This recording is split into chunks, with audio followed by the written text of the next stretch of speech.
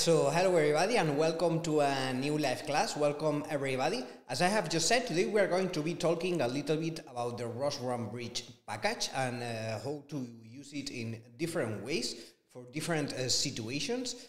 And this is a package that it's quite important, especially nowadays where we have ROS1 and ROS2 still coexisting. Since ROS2 is still in an early development stage, we have to use still some packages, some nodes in ROS1. So yeah, I think this is going to be a very interesting topic. So yeah, let's not lose any more time and let's jump straight into it. So yeah, I'm going to right now switch to my computer screen and start with the live class. So yeah, as always, I'm going to remind it in case that there is any new students in this live class. So very important, in the workshops section, here we are going to see today's live class. Here we have it. Then we have to click on this fork and open the class rosject, this light blue button that we have here in the upper right corner. And by clicking here, basically what's going to happen is that the rosject that we are going to be working with today is going to be copied automatically to your workspace, to your account. You are going to have it forever. So in case you want to practice tomorrow, you are going to have it there. And also it's going to open it automatically. So let me click on it myself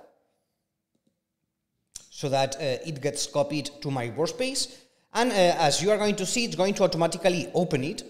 And here in the right side, you are going to have the live streaming section where you can see the video streaming.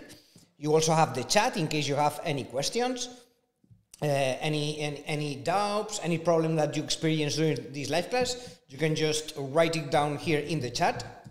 And I'm going to read it and try to help you as best as I can. All right? So yeah, let me know so far how is it going? Everything is going okay? Have you been able to copy the rosject to your workspace? Do you have your rosjects opened? Yes, no? Let me close all this.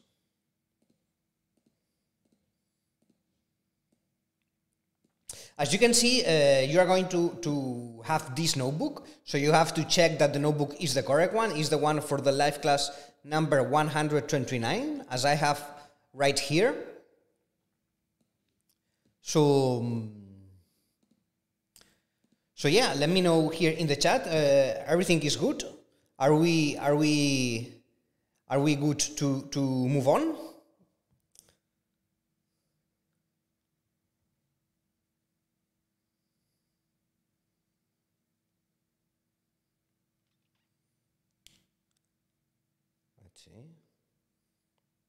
Okay. I'm not getting any message. I don't know if there's any issue here in the chat, or maybe everything is fine, so I'm good to go.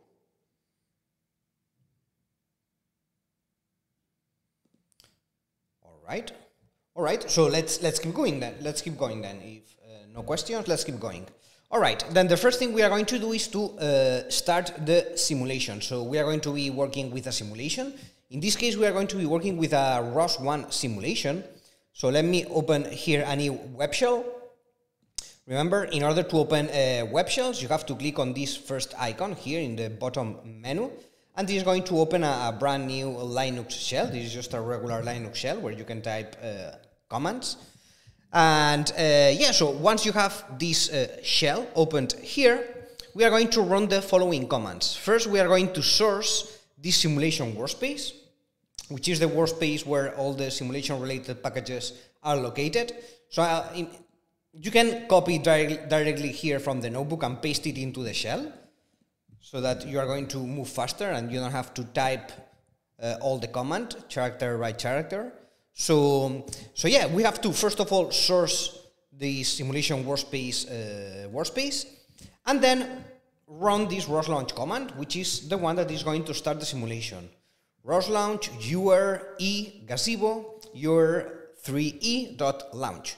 So as you can see, we are going to be working with the UR3E robot by Universal Robots, which is a manipulator robot.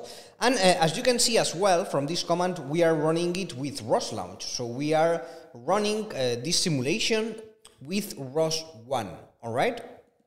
Then the goal is going to be to communicate with this ROS1 simulation from ROS2. And for that, of course, we are going to use the ROS1 Bridge package.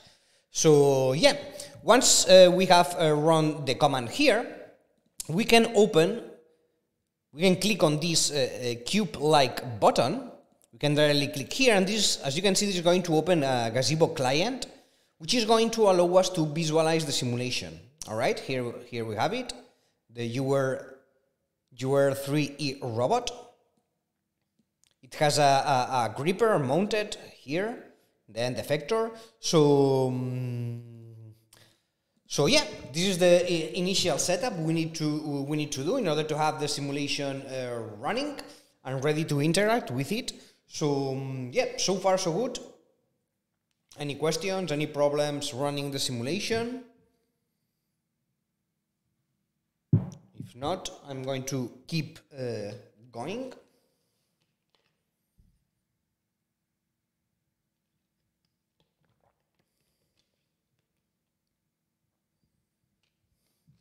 All right, so yeah, so let's keep moving. Then okay, yeah, here as always you have in the notebook all the instructions of all the steps, how to do everything. Then the ROS1 Bridge, which is the topic of today's live class. So as I have said already in the beginning of the live class, the ROS1 Bridge basically allows the communication between nodes from ROS1 and ROS2. So we can have some ROS1 nodes running and also ROS2 nodes running, which by default they are not able to communicate with each other.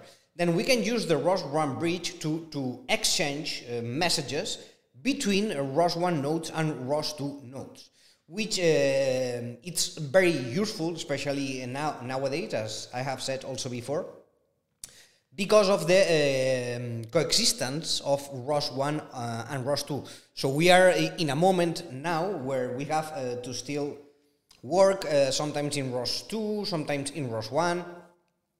Then it's very interesting to know how to use the ROS1 Bridge, because it's going to allow us to do some tasks that working only with ROS2, for instance, wouldn't be possible.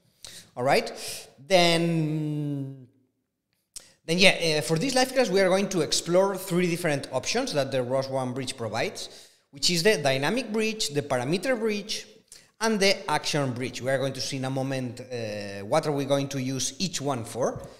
But yes, this is depending on the needs of your project, on what you are working on.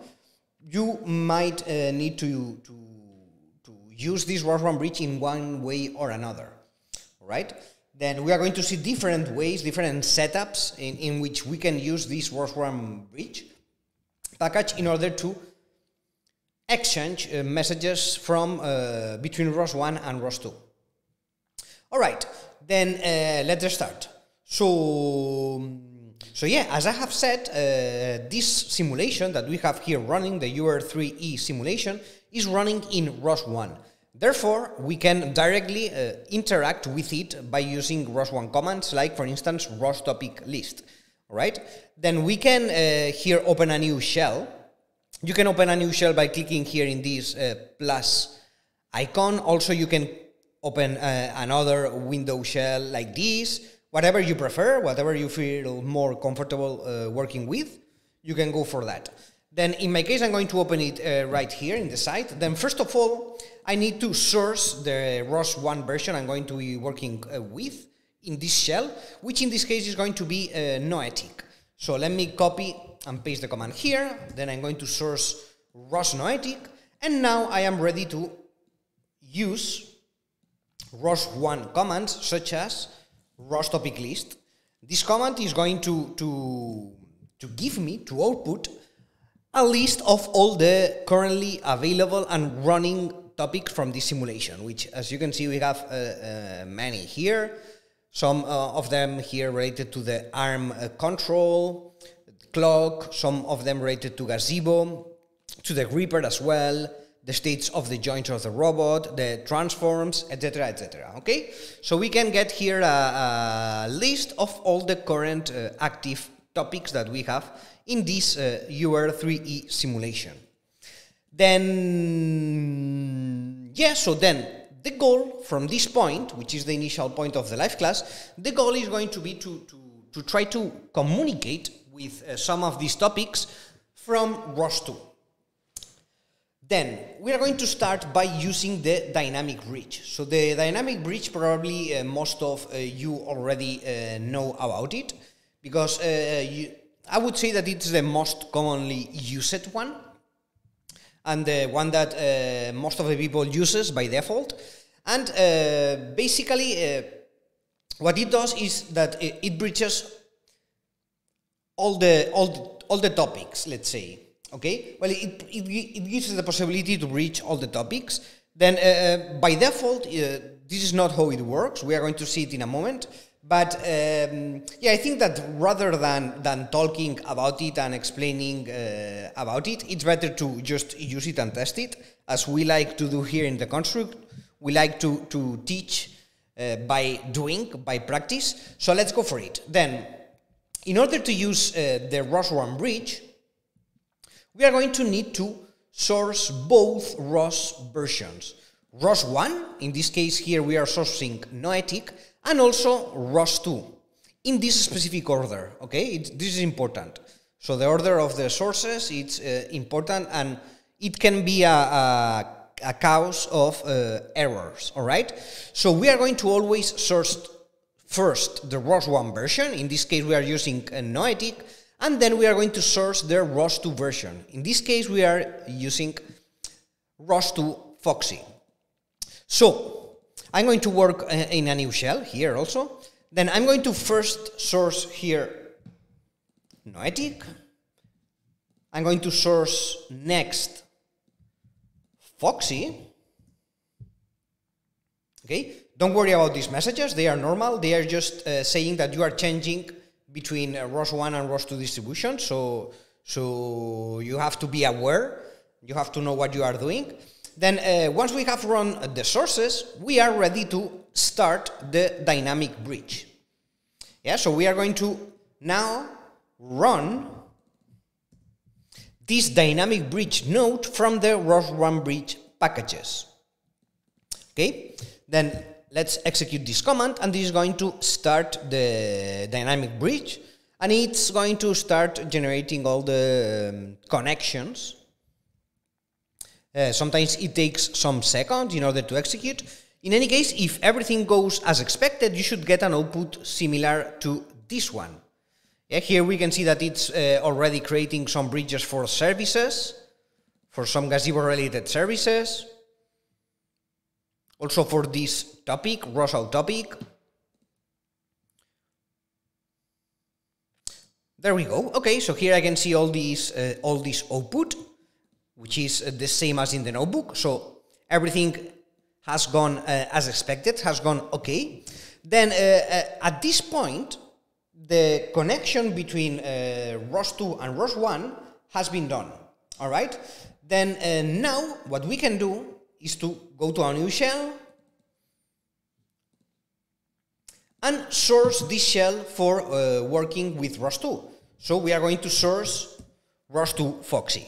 Then at this point we should be able to already do a ROS topic list and see the topics which are running in ROS1 from ROS2. Okay? However, you are going to see right now that it's not the case. So we can see a couple of topics here, ROS2 topic list, these parameter events, ROS-out. We can indeed see also some services. All right, all the services from Gazebo that have been here bridged, etc. We can see them here. But as for the ROS2 topic, as for the topics, we can only see ROS-out, which is the one that has been bridged, and parameter events, which is a default ROS2 topic. So we can tell that there are some topics missing, right? If we go back to this initial shell where we did the ROS topic list from ROS1, we can see many more topics which are not available here from ROS2. So what's going on here? Well, actually nothing strange is going wrong. There is no error, so this is expected. Why? Well, because by default, the dynamic bridge, if we run it like this, by default, the bridge of the topics is going to be generated only when a pair of topics of publisher-subscriber is found between ROS1 and ROS2. Right? So if we have one publisher in ROS1, let's say, and a subscriber in ROS2, then the bridge is going to be generated. If not, if this pair of publisher-subscriber is not found, then the bridge is not going to be executed. All right? It's not going to be created. It's a better term. All right? Then, for instance, we can try to do a ROS2 topic echo to one of the topics provided in the ROS1 simulation, which is this joint states topic, which is a very common topic in order to get the states of the joint of the robot. Then if we try to read from this topic, from ROS2, so which means basically to create a subscriber to this topic from ROS2, let's try it. Let's try this command right now here in the shell, and let's see what happens. We are going to get this error. Okay, well, not an error, warning. It says, hey, topic joint states does not appear to be published yet. Could not determine the type for the passed topic. Okay, so basically it's complaining that this topic is not being published in ROS2, which we can tell that it's not the case, since we cannot see it here with a ROS2 topic list. And therefore, it cannot guess, it cannot determine which is the type used by this topic. All right? Then we can trick the system here by, for instance, providing this type. Since ROS2 is not able to determine the type by itself, we can help it by determining this type, by specifying the type of this topic by ourselves. So we can do this, for instance, with this command here. We can trigger the system, we can trigger the bridging of this topic by just adding here the type of the topic, which is this one. It's sensor messages joint state. Then if we run this command like this, now the bridge is going to be generated, and we are going to be able, from ROS2, to read into this topic, as you can see. We can now get the information from ROS2, and also if we come here to the bridge, we are going to see a new log which says that the bridge for the joint states topic, here it is, here we have it, yeah, so the bridge for the joint states topic has been created.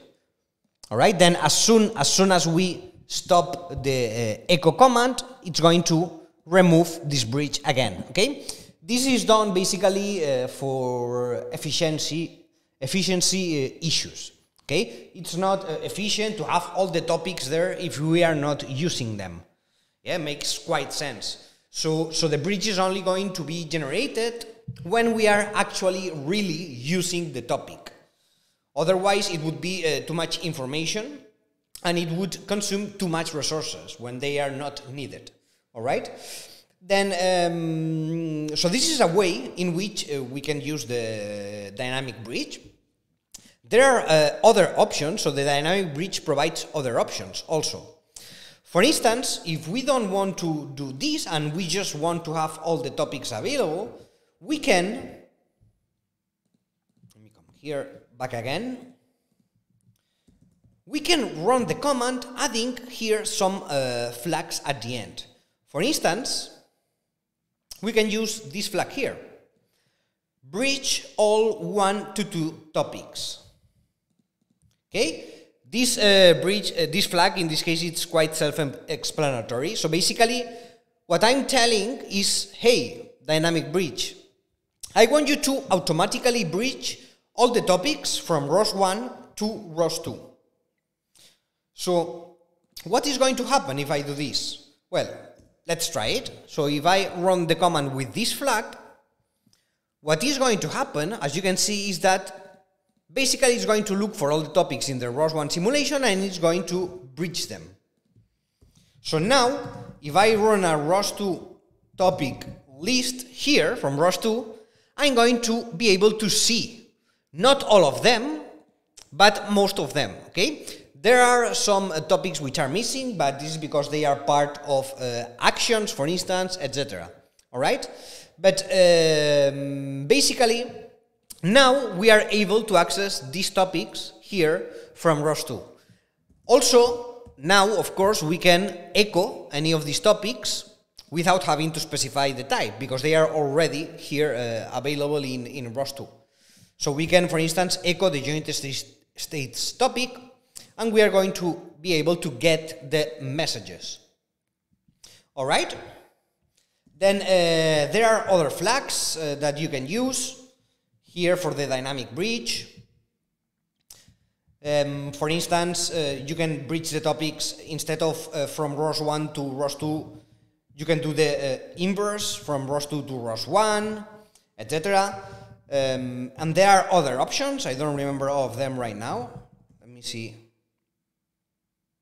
Yeah, so here we can see other options: bridge all 2 to 1, 1 to 2, bridge all topics in both directions from ROS1 to ROS2, and also from ROS2 to ROS1, etc. Okay, you can investigate all these options by yourself if you want after the live class.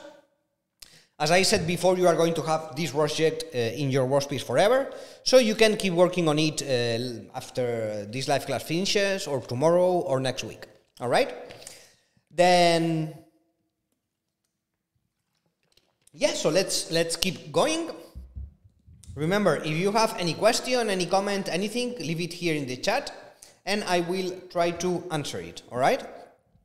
If I don't get questions, then I'm going to keep moving forward.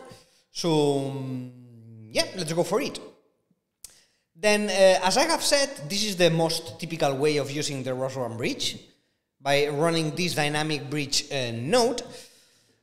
Then, in some cases, for instance, it could be interesting to only bridge some specific topics, right? We don't want to bridge them all, but we just want to bridge one topic, for instance, or 2 topics, or 4 topics, etc. Okay? Then, for these cases, the parameter bridge is very, very helpful. So basically, the parameter bridge allows you to bridge some specific topics, okay? Then we can specify the topics that we want to reach by loading them into the ROS parameter server, for instance, by using a parameter YAML file, which is the example that we are going to run in this live class. All right? Then by loading these parameters into the ROS parameter server, which runs in ROS1. Remember, the ROS parameter server is not available in ROS2. So we have to load them in ROS1 to the ROS parameter server in a specific format that we are going to see right now. And then we can run the parameter bridge, and it's going to only bridge the topics that we have specified in the ROS parameter server. All right? So this can be very useful, but let's see an example of how we would do this. Then for this, we are going to start working in ROS1. Then we are going to create a package here in ROS1 named load params. All right? Then here I have ROS1, so I'm going to do it right here.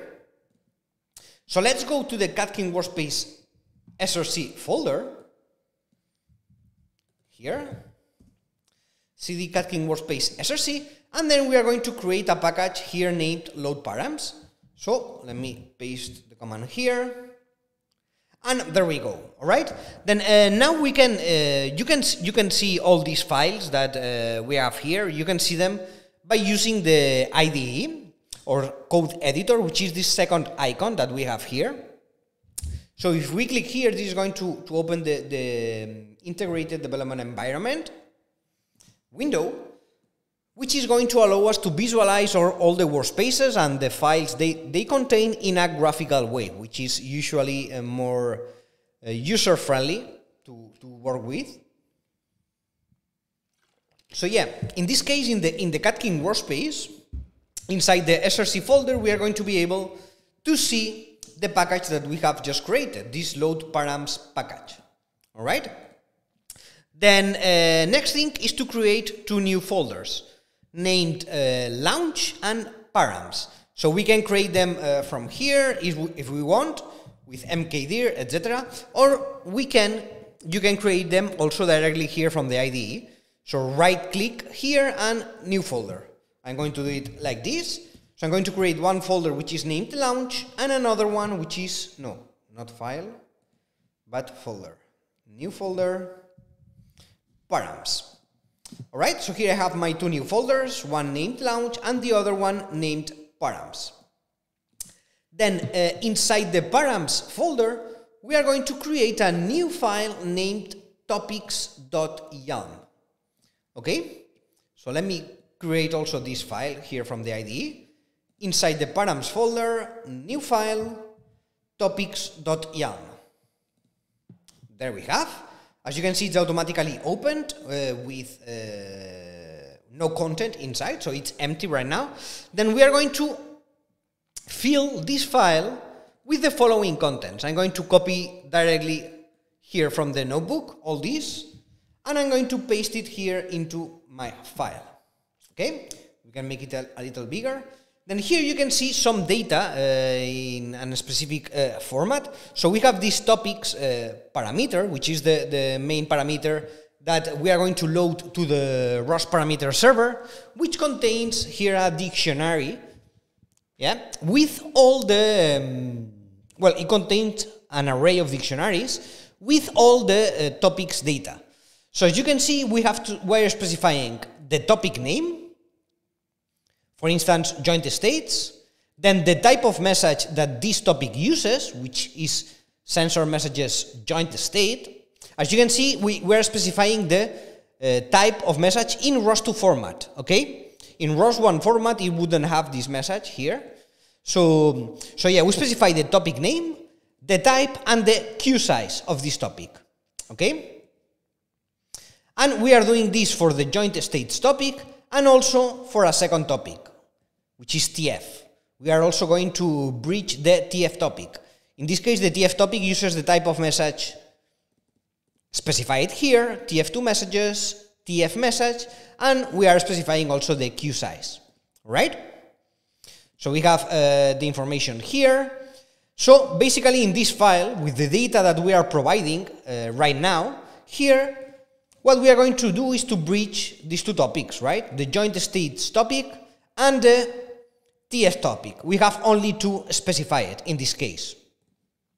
Joint states and TF. But we could specify as many as we like, okay? So here I am just specifying two, but I could specify many more, okay? By the way, I have not noticed that I am missing here a closing tag, right? Yeah, so we are missing here at the end. See? So here I have an opening indicator here for array, but I am not closing it at the end. So I need to close it, then I'm going to put it here manually. There we go. Okay. All right, then, yeah, so for each topic that you want to include, you have to specify the topic name, the type, and the queue size. All right? Then, once we have created our parameters file, specifying the topics, we can create a launch file, for instance, in order to load them. which we're going to name in this case load_params.launch. Then to this launch file, we are just directly going to copy the contents, also specified here in the notebook, which, as you can see, it's very, very simple. What we are doing here is to just load. Yeah, so we are loading, as we are specifying here in the command, we are loading into the ROS parameter server the following parameter file, which we have here. This topics YALM, which is the one that we have just created. Okay, so with this launch file, all we are doing is to load this data into the ROS parameter server. Then, yeah, so let's try it. Let's do it. So let's come here. We are going to compile the package. It's not necessary in this case, but well, we are going to compile it anyways.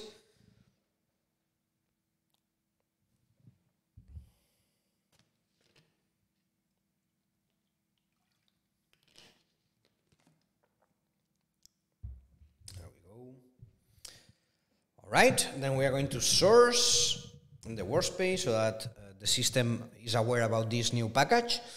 And then finally, we are going to run our launch file with this command, ROS launch load_params.launch. All right. So now, by running this launch file, what it has done is to load this topics parameter into the ROS parameter server. So for instance, we can do a ROS param list, and we are going to see that we have this parameter named topics. And if we check information about this parameter with ROS param get topics, we are going to get the information that we have just loaded in our YALM file. See? So the topic joint states with the type and the queue size, and the topic TF with the type and the queue size. It's just the data that we have loaded right now. All right? Okay, then this is the first step in order to use the parameter bridge. Once we have loaded this data into the topics parameter inside the ROS parameter server, now we can then run the parameter bridge. So again, we are going to source first noetic and then Foxy. Okay, so I'm going to do it again here. opt ROS noetic setup bash and source opt ROS Foxy setup bash. All right, so now I can run the command, which, as you can see, it's similar to the one we used for the dynamic bridge. ROS to run ROS1 bridge, but instead of dynamic bridge, we are specifying the parameter bridge node. All right, then let's run this command here and see what happens. Okay, so yeah, we can see here again that some bridges have been created, and we have one bridge created for the joint states topic, and another bridge created for the TF topic. All right, so everything has worked as expected. Then now from ROS2, if we run our ROS2 topic list, what we are going to see? We are going to see the parameter events, ROS out, topics, and also the TF and joint states topic, which are the topics that I am specifying in my parameters file. All right? So you can see the differences here between the dynamic bridge and the parameter bridge. So this is super useful, as you can see, in the case that we are only interested in accessing some specific topics. So we don't want to use all the topics from ROS1, but only some of them. So in these cases, in these use cases, it's very useful to use this parameter bridge, as you can see. All right, then of course, we are going to be able also to access the data here in the topics from ROS2, with just a ROS2 topic echo. Yeah, there we have it. Okay, so it's working as expected. So yeah, so far so good. Everything is working as expected. Then also we can, for instance, just to do some extra checks, we can run as well here from ROS2. We can start an ROS2 session. Then remember that in order to be able to visualize the ROS2 application, you need to come here to the graphical tools, this computer looking icon. So by clicking here, we are going to be able to see the ROS2 screen, and then we are going to just change here the frame to base link. You need to do this. Let me put it here a bit bigger. There we go. And for instance, what we can do is to add a TF display. And you are going to see that you are able to visualize here the TFs of the robot. Yeah? Oops. There we go. Okay, so here we can see the TFs of the robot arm with the wrist links, upper arm, base link, etc. Okay, which basically means and indicates that the bridge is being done properly, so that we can access the TF topic, the TF data here from ROS2. Yeah, if we couldn't access, if we couldn't access from ROS2 here the TF topic data, we wouldn't be able to visualize the TF data as we have just done. All right. So yeah, there we go. Here we have the example of the parameter bridge working.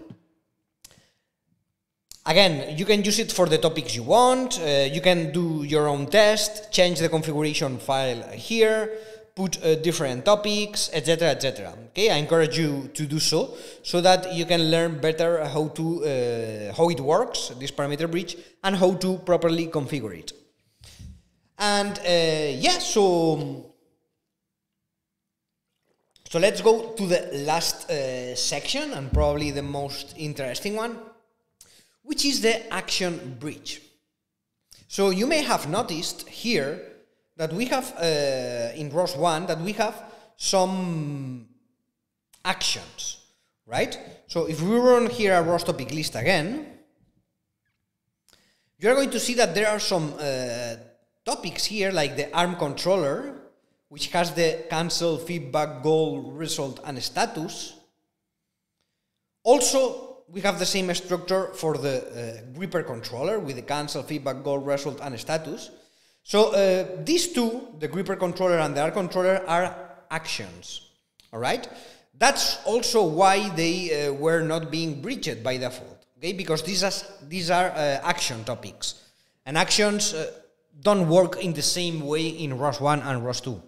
Then by default, the ROS1 bridge doesn't provide a way of bridging an action from ROS1 to ROS2.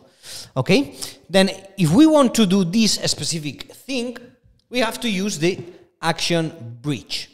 Okay? The action bridge is a very interesting tool which is going to allow us to access from ROS2, to communicate from ROS2 with an action which is running in ROS1. So we can send goals, for instance, from ROS2 to an action server which is running in ROS1, like this one, or like the gripper controller. Okay? Then how are we going to do so? So the command in this case is a little bit more complex, and it has the following structure. So the structure of this command is as follows. ROS2 run ROS1 bridge, this is the same. Then we specify the action bridge, and then we are going to have to specify some arguments, some options here. First, we have to indicate the bridge direction. So do we want to bridge from ROS1 to ROS2 or from ROS2 to ROS1? Okay, we need to specify this in the command. We have to specify also the package of the ROS1 action server node. So, which is the package that contains the action server definition? Okay? Then we are going to specify also the type. used by this action server, and finally we are going to specify the action name. Okay, so we need to specify these 4 things in order to start this action bridge node. All right, then for this specific example, we are going to try to bridge the gripper controller. The gripper controller is this action server that we have here, and is an action server that allows us to interact the gripper of the robot. So it allows us to, for instance, open and close the gripper, this gripper that we have here in the end effector of the arm. So this action server allows us to control this gripper. Then we are going to try to bridge this action server from ROS1 to ROS2, and then we are going to try to control it from ROS2. All right? Then, knowing the structure of the command, in our case, our command is going to be something like this. Okay? So ROS2 run, ROS1 bridge, action bridge. We indicate here the bridge direction, so we want to reach from ROS1 to ROS2. In this case, it's indicated like this. Then we specify the package which contains the action definition, which is control messages. We specify the type used by this action, and then we specify the name of the action. Okay, so this data, in case you are wondering how to get it, it's very simple. So we can just come here to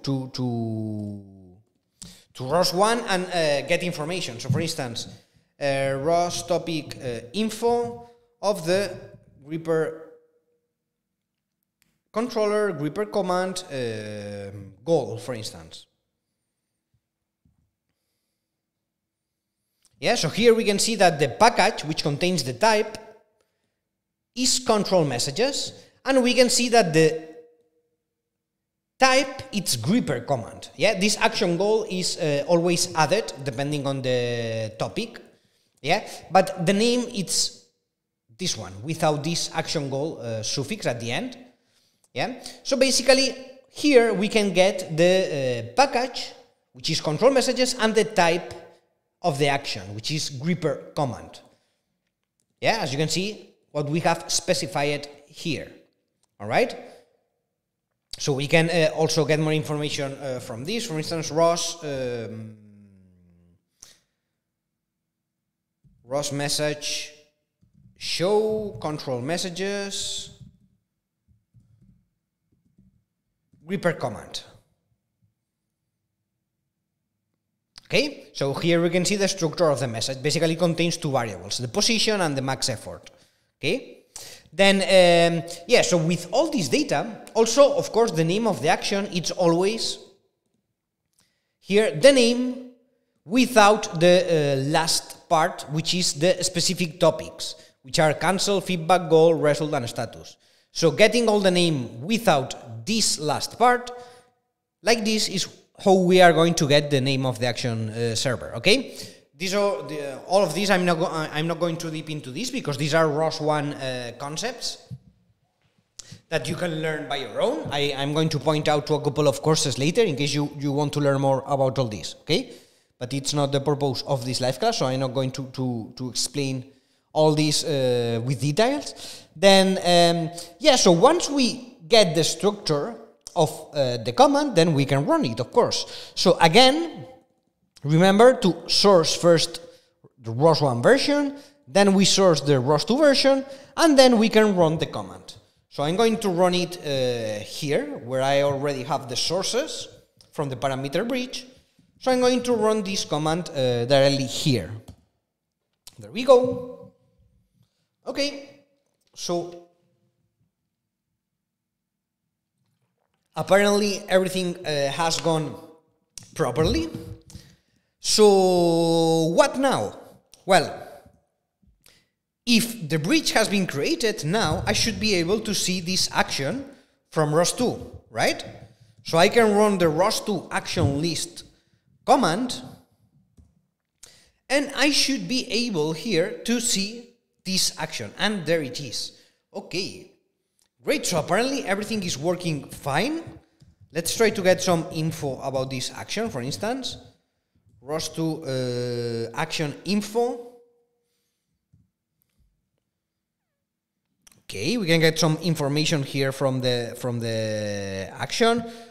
We can get also the type by specifying the T flag. The type is correct as well, as you can see. Control messages, action, gripper command. Okay, so apparently we have this gripper controller action available from ROS2. Then let's make the final check, which is to actually try to communicate with this action server in order to control the gripper, right? So let me make this a bit bigger and get closer here. So what I'm going to do now is to try to send a goal to this action server. So I can do this with this command here that you have already here, the structure. So you can directly copy it here from the notebook. Yeah, ROS2 action, send goal. We specify the name of the action, name of the type, use it, and then we specify the position value and the max effort. Yeah, remember these two variables? Yeah, position and max effort. They are the variables of the gripper command type, action interface.